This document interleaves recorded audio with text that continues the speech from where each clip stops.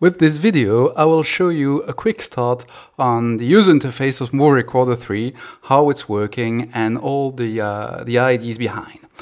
So this is the user interface of MovieRecorder 3. You have on the left-hand side a drawer where you can see the different sources that you have available on your Mac. Depending on the video card that you're using, you will see different sources. Here, for example, you can see that I have an I/O 4K and I can see the 4 independent inputs of the I/O 4K.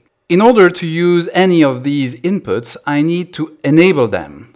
To enable them, it's pretty easy. Just tick the checkbox, and once it is enabled, you are able to use it as a source in one of the viewers that are on the right-hand side. So you can see I have enabled the source and select the source in the pop-up menu on the top left-hand side of each viewers. And you can see now that I'm ready with one source getting in MovieRecorder. There's one warning telling me no destination enabled. So what are destinations? Destinations are set over here, and you can see that I have by default, I have one that is already created. A destination is a combination. If I click on the little settings button there, I will have the ability to change the settings. You can see that for these ProRes to movies destination, I can set multiple things. I can set a location, so where the file will be recorded. I can point to any folder that I want. By default, it points to the movies folder. You have an option to say if you want to erase the existing file or not. So if there is a file that already exists at the location with the same file, if the option is enabled, we will delete it. If it is disabled, we will append a number next to the file name. Then you have a choice between different ways of recording: the none, segmented, and classic file types. I will go just pretty quickly with that. None is pretty easy to understand. It means that it's a regular file and it's not edit-while-ingest. The segmented is an edit-while-ingest file. It's a more modern way to do it, but it's a file types that are not always supported by all editing stations. I think, to my knowledge, there is only Finecode Pro 10 that supports it currently.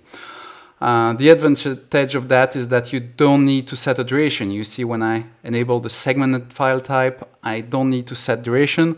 Also, it supports more codecs than with the classic mode. The classic mode is how MovieRecorder 2 used to create the files. So these are edit-while-ingest files for which you need to set a duration. So we'll create a file with the duration, and with the same options as you had with MovieRecorder 2, update movie duration when stopping. This means that when you stop recording, we will update the duration of the file to the real duration. So if you only recorded 30 minutes out of the 1 hour that was set here, you will have a file that is only 30 minutes. If you disable that option, it means that the file will remain to the duration that you have set there, and thus if you only record 30 minutes, you'll have 30 minutes of black at the end of the file.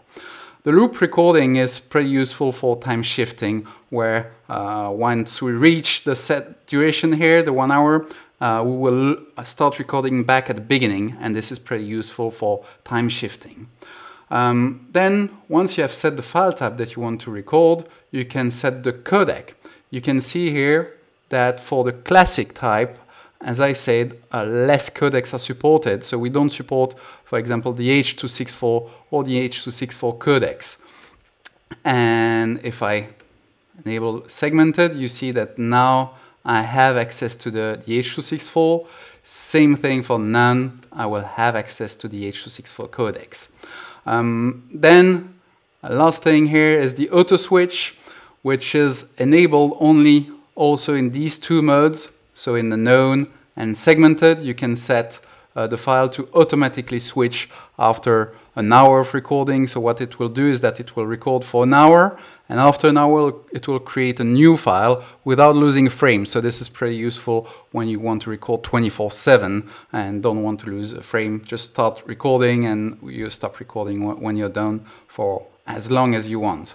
You can see that for the classic mode, the option is disabled. This is because there will be, in fact, an auto switch that will be done after the duration that you have set there, unless, of course, you are in loop mode. So these are for the destinations. Just to explain what is a destination, it's a combination of where you want to record, but also the codecs, the file types, and all that.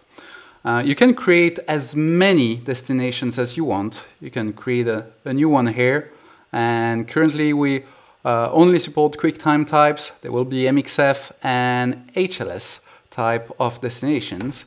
If you create a new one, you can set another name to it, how you want to record, and all that. Once you have created your destinations, for each viewer, for each source, you will be able to select one or more destinations.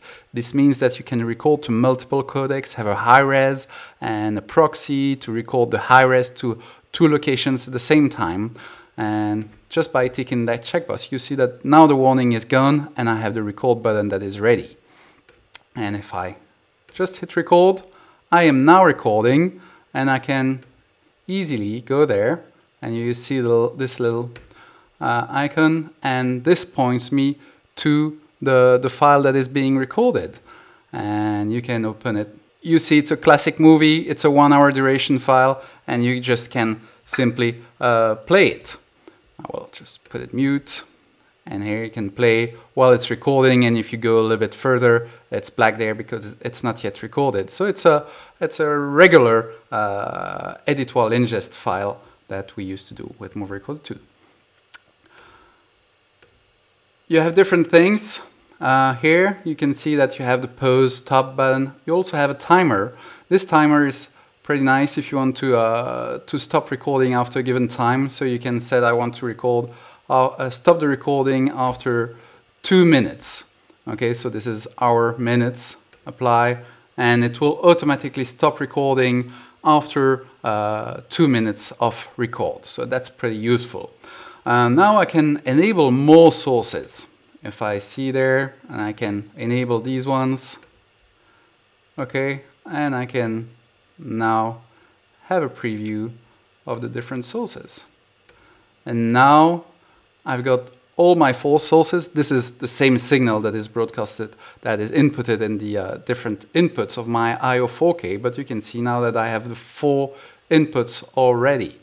So this is pretty easy to set up. The sources, you can of course go to this little settings and set which format inputs, which audio settings, and what timecode you're going to be using. When we'll see this recording, you see that the recording has stopped now because we've reached the 2 minutes that I have set. You can also do gang record. How you do it, it's by selecting the different, you see that when I click, it gets blue around it, so it means that it's selected. You see it over there too. And like that, I have selected the 4 sources, but of course I will need to first enable destinations. And here we go. All right, so my 4 sources, I'm ready. And here below, we have the gang actions. There is, in fact, the gang naming. So I will rename him my recording, apply. And you see now that all the files, the name has been changed down there. I can manually set it, or I can apply gang naming. Now, I will just hit the record button, and you see that now all the recording have started on all the different inputs. There is also one thing that you can do is to schedule your recordings. To schedule your recordings, you need to go open that drawer, and in that drawer you can create multiple schedules. So I'll create just one, and you see there is an attention sign because there is yet no sources, no destinations assigned to it. I can give it a name.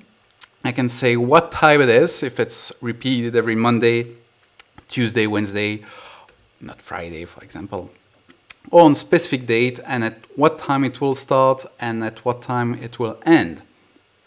For each of these scheduled recording, I will select what will be the source and on which destination that I will use.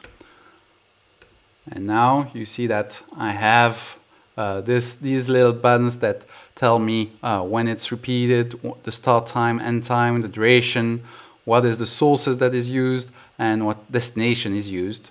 And I can just tick the checkbox in order to enable or disable a schedule. And as soon as I reach that time, the source will start to record to that destination. There are other different options here. You can preview more or less viewers. You can see now that some are a little bit lighter than others. It's because depending on the size of your window, you'll be able to accommodate more or less viewers. If now I go and resize my window, then go there, you see that I can now select much more viewers at the same time. If I had all these sources, they will be available for me to use. Let's go back to 4. You can also change the viewers, how they are displayed. Currently we view only 4, but you can have up to 16 inputs depending on the audio inputs that you have. And the TC here just displays or not the incoming timecode. We support multiple timecode sources. Either it will be the video card timecode, or you can go into preferences, the timecode preference, and say what's the timecode source for your application, either the Mac clock, audio LTC, or timecode buddy. In the preferences, there are also the AV presets, because as we have seen in the destinations over here, I'll open that, we select AV presets, and you see that we create by default a few, so you don't have to worry, but you can create your own presets as well, and you can modify them. I'll select that one, for example. You can select the codec that you want to use, Apple H.264 pass-through, so it's uncompressed, that's what we receive. And in H.264, you're able to select which type of profiles, the bit rates, the size, and also for the audio, if it's linear, PCM, AAC, or pass-through, which is the uncompressed. So that is for the quick overview of the MovieRecorder 3 user interface. If you have more questions, go on our website, go on the support desk, softron.zendesk.com, check the knowledge base there, and if you don't find your answers there, just don't hesitate to submit a ticket and we'll reply as quick as possible.